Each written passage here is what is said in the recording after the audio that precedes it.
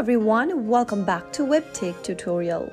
Today I'm going to be guiding you through how to send money from Wise to bank account. If you want to send money from your Wise account to a bank account, then here's how you can do it. First, open your Wise application or simply log into wise.com account. From the main homepage, tap on the send button at the bottom of the page.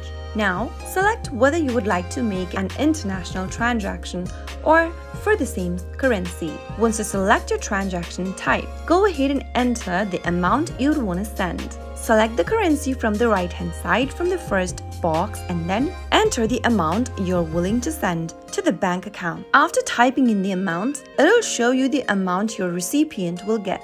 You can also choose the currency for your recipient by tapping on the drop-down right inside the recipient box. After you select the currency, tap on the Continue button at the bottom of the page. On the next page, you'll need to select your recipient. Select if you want to send the amount to yourself by choosing Myself. If you want to send it to someone else, choose the second option.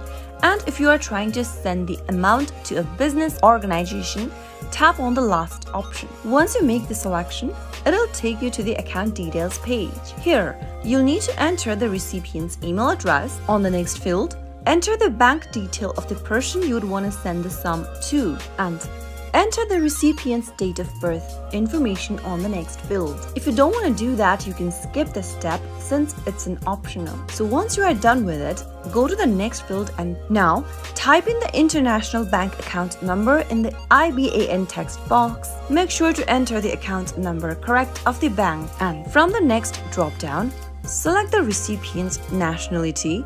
You can also skip this step and tap on Confirm and then follow the prompts till the end and you'll be able to send money to a bank account on Wise. That is how it can be done. If you found the video to be helpful, go ahead and give us a thumbs up. Don't forget to subscribe to the channel by hitting the subscribe button. Press the notification bell so that you'll never miss another upcoming upload from us. I'll see you again in the next episode. Goodbye till then.